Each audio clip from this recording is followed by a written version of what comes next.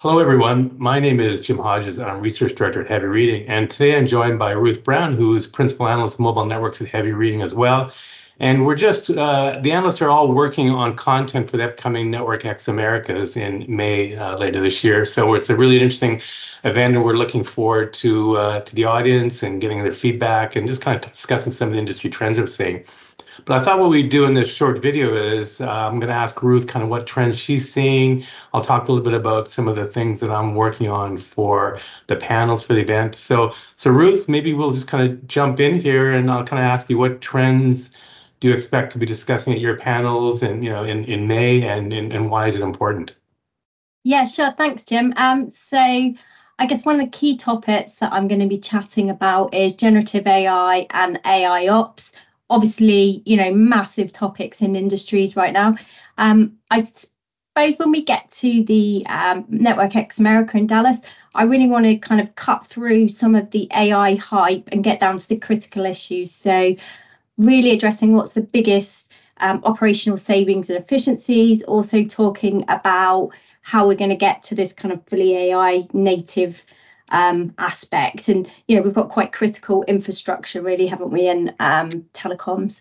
So that's going to be a really great topic. I've also got another topic about APIs. Obviously, again, really interesting. Plays into the sort of 5G monetization path that we're seeing, massive industry push now. A lot of interest from operators to actually monetize their networks. So I hope in this panel we're going to sort of address some of the timescales around when we might see some of the more advanced API features to help monetize. And then I've got another really interesting panel on Wi-Fi 7. So Wi-Fi 7 was certified at the end of last year, and we're now seeing a number of solutions kind of coming out into enterprise and home. So really, I'd love to discuss what services we see driving these new Wi-Fi 7 experiences in the coming event. And then finally, I've got another 6G session, which is on sustainability and KPIs. So this one's quite further into the future, but really we need to start discussing this. So this is really going to be about the impact of sustainability for benchmarking and evaluating. So we've got in the future a way of understanding the impact of sort of emissions, water, energy usage, that kind of stuff. Yeah, so some really interesting topics. You're going to be quite busy there. Yeah. Yeah, and I think your points kind of resonate with me in terms of what you're looking at. I'm kind of focusing on kind of edge cloud, enterprise edge, monetizing cloud native services, service assurance. So to me, when I look at what's happening in the industry, a lot of the services are now starting to move to the edge. It's taking some time, but we're seeing a lot of interest from service providers and developers. You talked about KPIs and APIs. I mean, there's a lot of push to move everything to the edge, have third-party APIs, and I think that's going to drive a lot of interest in services. And we'll really be kind of I've got a panel on kind of drilling down on how enterprises can drive new revenue streams, and I think there's a lot of opportunities there for enterprises, how they manage those services, how they secure them. There's a complete, I think, business model that's kind of just waiting to be sort of evolved in that as well. I'm also going to be talking about hybrid and multi-cloud, as an event, as important as this. Cloud's been with us for a couple of years, but we're starting to really kind of understand sort of the business opportunities between hybrid and multi-cloud and at the edge too, and edge clouds as well. So I'm really looking forward to doing that part of the discussion as well. The other part, and you touched a little bit about cloud native services. I've got a panel on that, and I think that's really an important part of this as well, how we're going to see service providers actually taking these, not necessarily just 5G services, any cloud native services, public cloud services, all of these are kind of, I think, important as well. And maybe just talk a little bit about trends, just kind of drill down about cloud native services, kind of what trends are you seeing in terms of cloud native services from within the industry?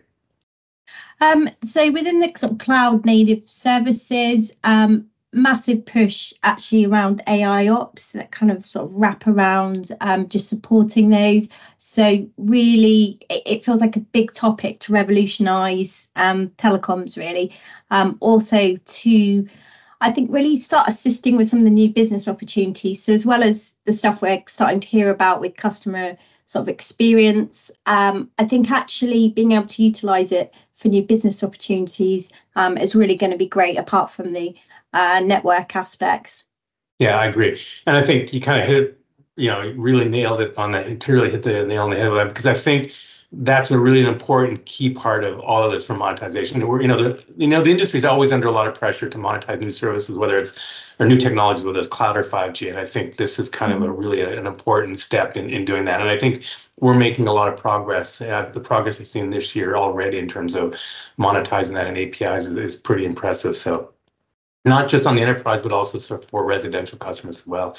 And I'm also going to be talking about cloud-based service assurance or intent-based service assurance. That's an important topic. It's kind of a research area that I've been covering for a number of years. And I think it's important because I think service providers are really now starting to understand the impacts of what their service assurance systems that they're doing today and what they need to do in the future to monetize these cloud native services, and monetize intent-based and AI-based policies. So there's going to be a lot of really interesting topics discussed at NetworkX Americas in May. But we'll wrap up quickly, but just maybe ask you, what do you kind of expect to see in the second half of this year?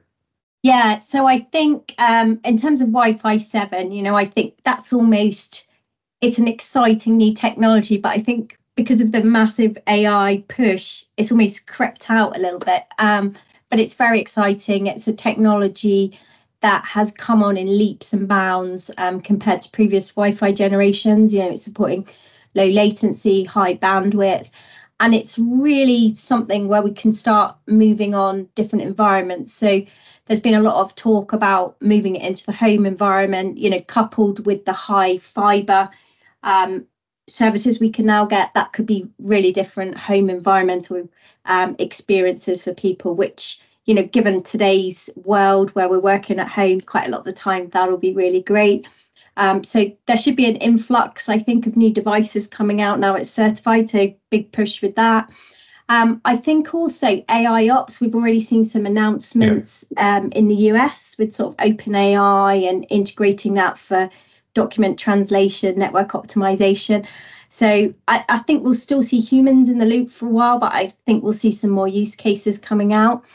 And on the API side, I'm really hoping in the sort of latter half of the year, we see those extended use cases like I was talking about earlier. So earlier in the year, we started seeing some of the banking fraud, simpler use cases, and some around sort of extending network quality of service. Yeah. But I think moving in, it would be great to sort of see not only these APIs, network APIs from the operators, being dispersed across multiple platforms, but also becoming more sophisticated.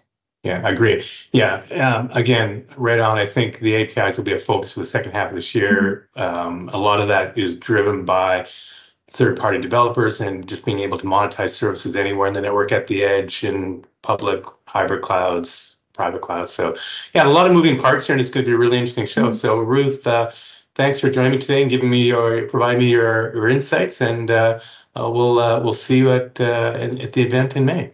Thanks. Yeah, definitely.